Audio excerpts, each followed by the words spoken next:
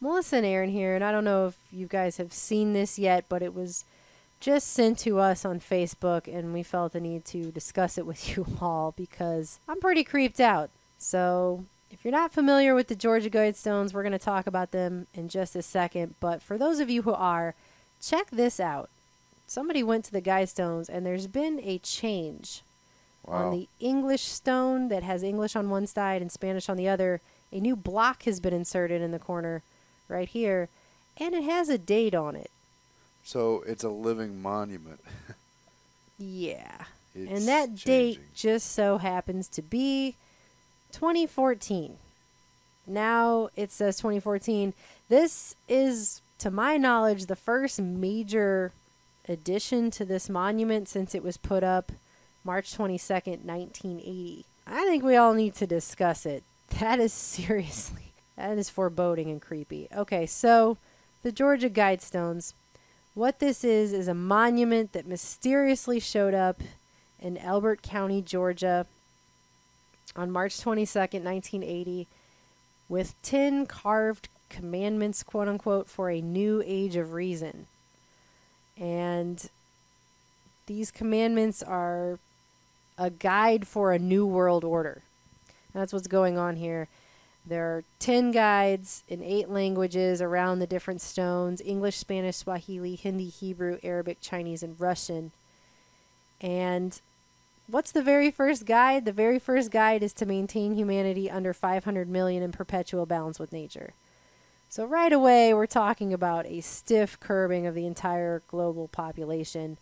And then underneath that, you have guide reproduction wisely, improving fitness and diversity, which is a cornerstone of eugenics, basically. See, 2 major planks of eugenics, and at 7 billion people, 500 million is a startling, sudden drop that, if that was achieved, would really change society quickly and probably mean a lot of cruel situations. And the rest of it lends towards an international, globalist world system.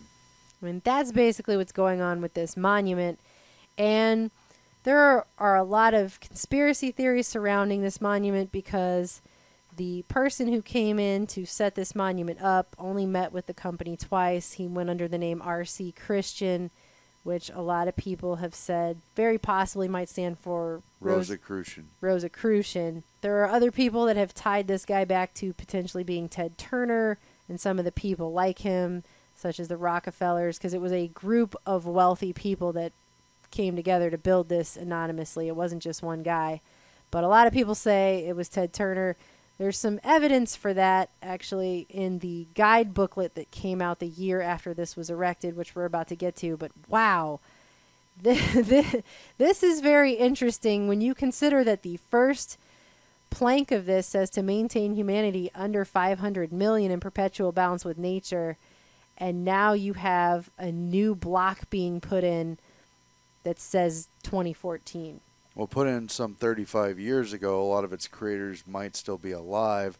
It's still a living monument. It's just been changed. And unlike other esoteric monuments that they drew from, used inspiration of, and alluded to a continuity of their secret knowledge, this one spells out certain political aims explicitly. And as you can see, this was a picture that was taken before, and you can even see where the little niche mark was for that square to be cut out to add that block. But anyway, so this is what we're looking at. This is the monument here. The block has been added to the side over here that has English on one side, Spanish on the other. It's on the Babylonian side. This top capstone has Babylonian, Egyptian hieroglyphics, and classical Greek and Sanskrit. So it's over on that side that this thing has been added. And some people have said that the Guidestones are not about giving us information, people living now here. This is actually about a message for people rebuilding in the future. Well, that's actually not true. And the reason I can say that it's not true is because this is the Guidestones official booklet that they put out. There's a whole lengthy explanation in here of what this is about. They say it's a message for us now. And they lay it all out as to what it means, what it's about, how we're supposed to take each one of these guides. I mean, it's all in here. And so this is definitely not a message for some far off day after an Armageddon has taken place and they're trying to rebuild the planet. It's not guides for those people. This is something they want us to do now. And when you come down here to the purpose section of these guide stones, it's made very clear very quickly that these guys aren't joking around. They really do want to curb the population and institute a new world order. It says in 1980, as these stones were being raised, the most pressing world problem was the need to control human numbers. In recent centuries, technology and abundant fuels have made possible a multiplication of humanity far beyond what is prudent or long sustainable. Controlling our reproduction is urgently needed. It will require major changes in our attitudes and customs. Nearly every nation is now overpopulated in terms of a perpetual balance with nature. We are like a fleet of overcrowded lifeboats confronted with an approaching tempest. We're destroying our farmland. We've grown dangerously dependent on external sources for oil, metals, and other non-renewable resources. Nations such as Japan, Holland, and Haiti are even more seriously overpopulated and therefore in greater jeopardy. And it actually really creeps me out that they specifically mentioned Japan and Haiti, considering the tragedies that have befallen those two.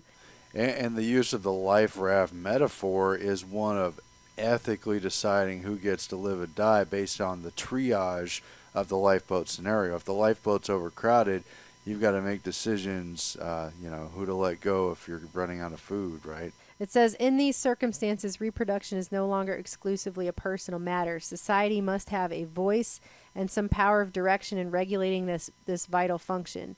The wishes of human couples are important but not paramount. The interests of present society and the welfare of future generations must be given increasing consideration as we develop mechanisms to bring rational control to our childbearing. It is extremely important that every national government develop immediately a considered population policy.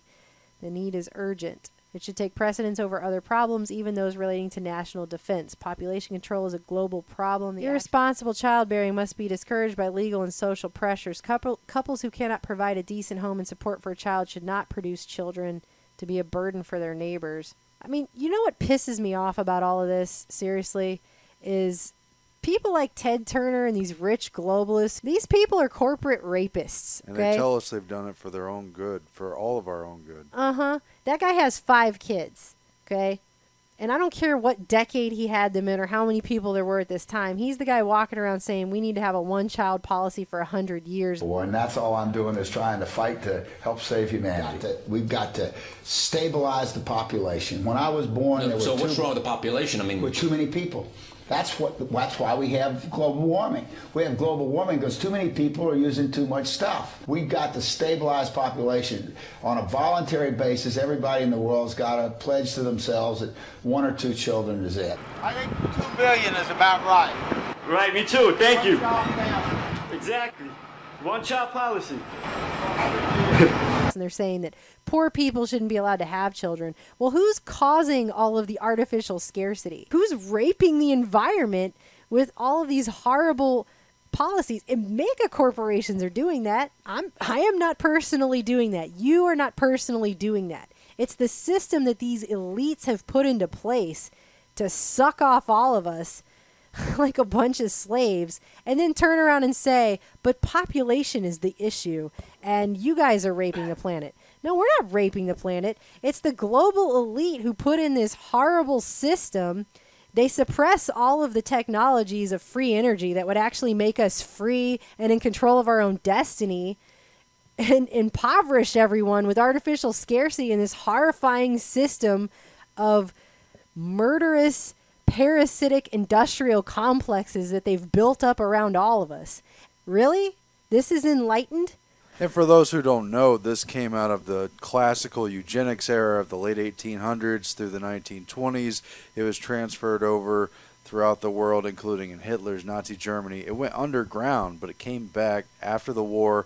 The Rockefeller family set up things like the Population Council, and by 1973, 1972, it became a major plank of the United Nations. They had pushed the idea of a population bomb. They had the Club of Rome print the limits to growth, and they figured out a model to stunt the growth of regular humanity, not just population numbers, but the economy, the use of energy, the potential for creativity and just future use, and they've contained us and walled us off and they are seizing the future, whatever that's going to become, and they're working on depopulating and disenfranchising the rest of the world, population by population, particularly in the developing world, but heavily in Western society too.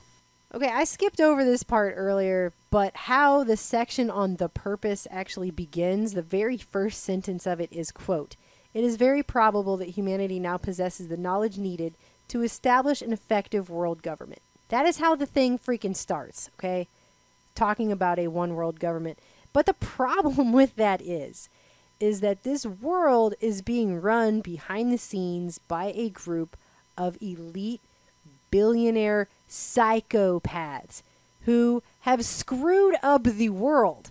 These are the people that have the most power, the most money, and the most influence, and look at the way the world is. And they're going to turn around and try to blame it on us when most of us had very little say in how things are being run. These are the people that have had all the say. They've made it unfeasible to live outside their system. They've outlawed sovereignty. They've forced people to live in squalor and squander, only to point out that they have mud on their face as a criterion for why they shouldn't be allowed to go into the future, and that those who aren't wanted, which is quite a few people, should be curtailed, squeezed out. But so now we see this major change.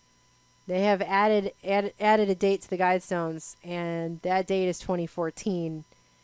And I mean, what do you guys think they're actually trying to say with this? I thought it was interesting too that somebody has actually drawn all over these monuments, and they've written things like "I am the light," "We are all free." People aren't accepting this because it's just so obviously transparent. Okay?